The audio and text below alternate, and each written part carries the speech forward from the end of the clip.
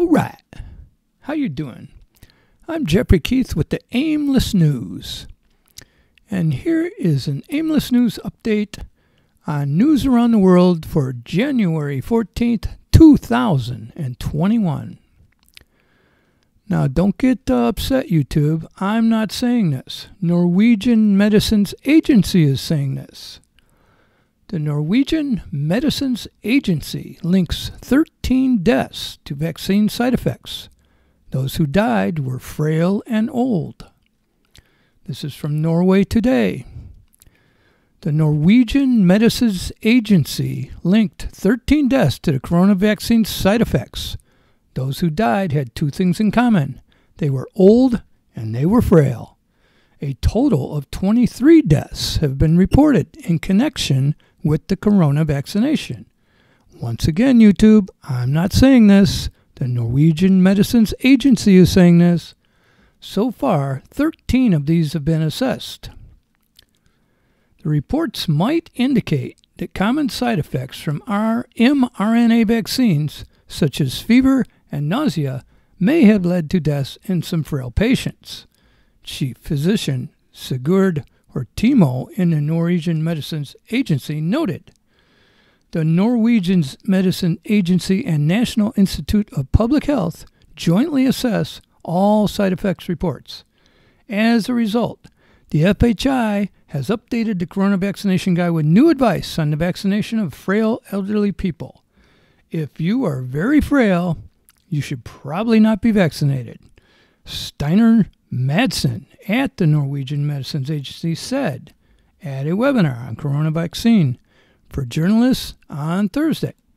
And with that in mind, let's take a look at this next story. Los Angeles students required to get COVID-19 vaccine before returning to school. This is from the New York Post. Austin Butner, the superintendent of Los Angeles Unified School District, said Monday that students will have to receive the inoculation once it is available before heading back into the classroom, according to a report.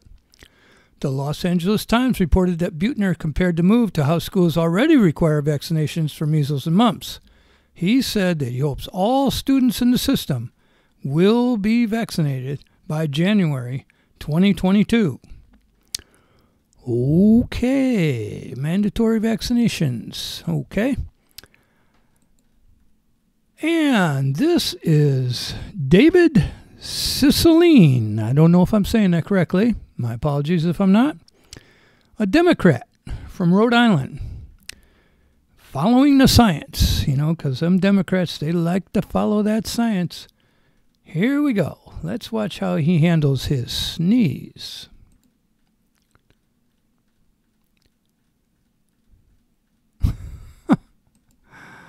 Are you kidding me? He takes his mask off, sneezes into his hand, and I'm not sure what he does with it after that.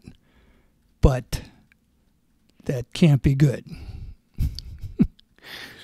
Moving right on with the Aimless News. New York Times suggests wearing 2 masks instead of 1.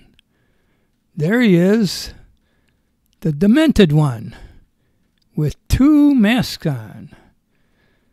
The Centers for Disease Control and Prevention, also known as the CDC, says to stem the spread of COVID-19, all Americans should wear a mask.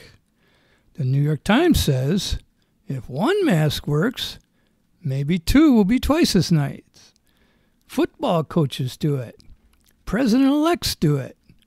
President-elects do it. Yeah, you saw that. Even science-savvy senators do it. As cases of the coronavirus continue to surge on a global scale, some of the nation's most prominent people have begun to double up on masks, a move that researchers say is increasingly being backed up by data.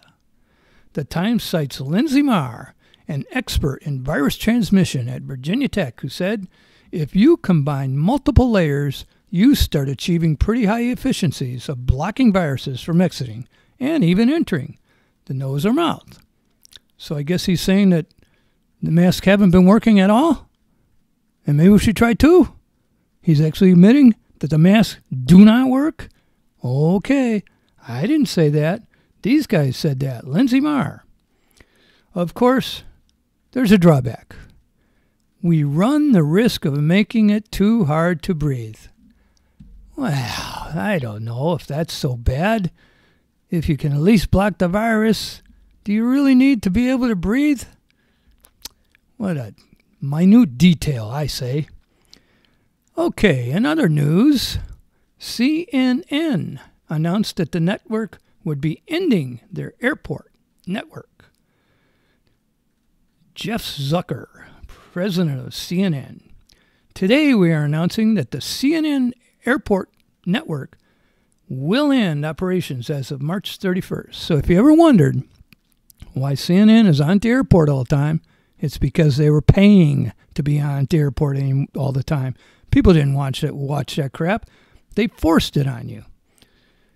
And here's a live look at CNN's ratings the moment they go off of TV at the airports. Okay, here's another nice story. I can't wait to see what happens. YouTube rival Rumble is suing Google, because Google owns YouTube, for at least $2 billion, saying the search giant abuses its monopoly power. The video sharing site Rumble has accused Google of unfairly rigging its search algorithm. No. To favor YouTube's videos in search results, marking the tech giant's latest in a series of antitrust headaches. Rumble, based in Toronto, filed a lawsuit in California on Monday, claiming that Google had unfairly cost its viewers and advertising revenue because of its search algorithms and pre-installation of the YouTube app on Android devices. Google, through its search engines, was able to wrongfully divert massive traffic to YouTube, depriving Rumble of the additional traffic, users, uploads, brand awareness, and revenue it would have otherwise received, the complaint said. And I will put the link in the description. And here is the actual complaint. Rumble versus Google, if you would like to go check that out. Can't wait to see what happens with that one.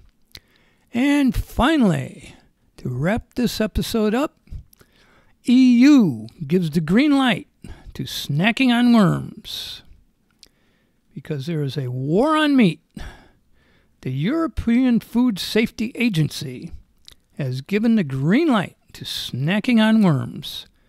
These mealworms could be used as a protein-rich snack, or you could eat some beef jerky, or an ingredient for other foods. Like what? Environmentalist Dr. Kara Augustenberg, told the Hard Shoulder, this is the way our diets are moving. Yeah, that's the way the agenda's moving. I don't know if our diets are moving that way. They're the kind of worms you would feed if you have a turtle or a protein-eating fish. Well, if it's good enough for my turtle and my fish, it's good enough for me. They're very small worms, very crunchy, and can be served roasted or mixed into a smoothie. A crunchy worm smoothie. Why didn't I think of that? She said the EU is also looking at other edible insects, such as crickets. Why wouldn't you? We know that the plant-based and alternative meats industry has grown enormously over the last decade due to our increasing propaganda agenda of constantly beating you over the head with it. Oh, wait, that wasn't in there. And edible insects are part of that because they're very protein and vitamin rich. So is meat. And they can serve as an alternative source of protein. Why? We have a great source of protein. It's called meat. And that's going to do it for today's episode of the Aimless News. Like and share this video because the Aimless News must be told.